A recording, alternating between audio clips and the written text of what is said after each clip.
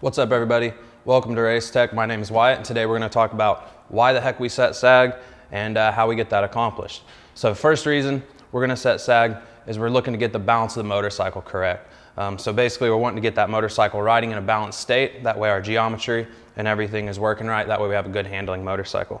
So let's go ahead and jump in on how we get the sag set. The first thing we're going to do is go ahead and get an extended number. So we want to find out the full extended number with the bike on the stand. With the wheel not touching anything. A couple of key points we want to make sure is make sure that our linkage is not resting on our stand or anything like that, or anything that would create the bike to actually be squatted at all. So now what we want to do is we want to head and we put a little Sharpie mark on our fender. If you don't want to put a Sharpie mark on your fender, you can actually put a piece of tape, then put the mark on there, pull it off when we're done.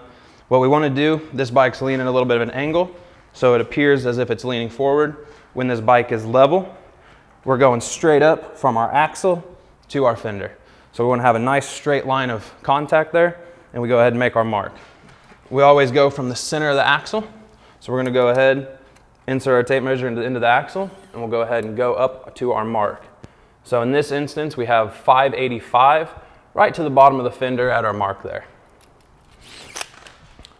So now we'll go ahead and grab our rider. Today we're going to use Richard as our rider. So we'll pull our bike off the stand. Go ahead and have him jump on the bike. We're going to go ahead and use Jaime to go ahead and hold him up. If you didn't have a third person, you can always get next to a pole. Just lightly balance yourself with the pole. Main thing here is you're not taking any weight off of yourself or the motorcycle. You just want to use it as a balance point. As you can see, he's standing. So one of the big key points we use is actually the rider standing up. Reason being is that creates only two contact points, which is the pegs. Where the weight is actually being applied. When they're standing up, one thing we need to keep in mind is that their knees are spread away from the tank, that they're not gripping the tank with their knees, and that they're light on their hands. They can use their hands as a balance point, but we don't want them putting any excessive weight on the front because that'll unload the rear and change our sag number. So we'll go ahead and take our measurement with him on the bike. So we'll go ahead and extend our tape. And what we'll do is go ahead and compress the bike, let it come up on its own, and that'll be our low number. So for right now we have 503. And then we'll go ahead, we'll lift up on the bike and let it come down on its own nice and slow. And we have 508. So this bike actually has 5 millimeters of stiction. So that stiction zone being, we have a little bit of a difference between the high number and the low number. So we'll go ahead and average that out, and that'll be our sag number. Cool, so we went ahead, we took our measurements with our rider on the bike and with it on the stand, and it fully extended. So our extended number is actually 585.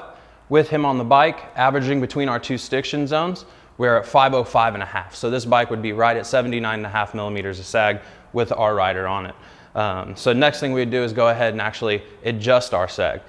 So basically what we're going to be doing is actually on this case, we're going to remove preload to actually go ahead and let the bike sag a little bit more. If we were going to go ahead and raise our number, we'd want to add preload to the spring to go ahead and raise that rear end. So we'll go ahead and remove some preload right now and get this thing riding right. So we're going to go ahead and adjust our sag. And with this bike in particular, we have a plastic collar with a lock ring around it that just tightens with Allen. These would be found on WPs and some of the newer Showa stuff. The other style would be two lock rings that actually lock together. In that case, we'd go ahead and use a preload punch and a hammer. So for this one, we'll go ahead and loosen our collar. I like to take a Sharpie and make a little mark on our collar. So a cool thing you can kind of do with common dirt bikes these days, one full turn of the preload collar is going to equal roughly 3 millimeters of sag, pretty much across all brands, makes, model. It's a rough estimate to help you just make quick adjustments and get in the ballpark really quick. Now that we went ahead and loosened our lock ring, we're going to go ahead and remove some preload to bring the rear end on this thing down to get it set up for Richard here. So I like to use, with these plastic ones, I used to like to use a preload punch and then just to help myself push as we spin. I don't like to hammer them because it starts to notch out the plastic. So we'll go ahead and start removing some preload to bring this rear end down for him. So now we've made our adjustments. Now we just need to go ahead and lock the collar down and then recheck our measurement. Cool, so we've made our adjustments. I always like to go ahead and recheck my extended number. Depending on the shock, sometimes when you add more preload or take preload off, your extended number might actually change. So we go ahead and verify our extended. So now that we went ahead and got our preload adjusted, we threw our rider back on the motorcycle. Once again, making sure his knees aren't gripping the bike too tight and he's not putting much weight on his hands. So we're looking for 96 millimeters of sag on this bike. So we went ahead, the number we're shooting for is 489. So let's go ahead and see if we got it. Perfect, landed right on it. So now this bike is ready for him to rip.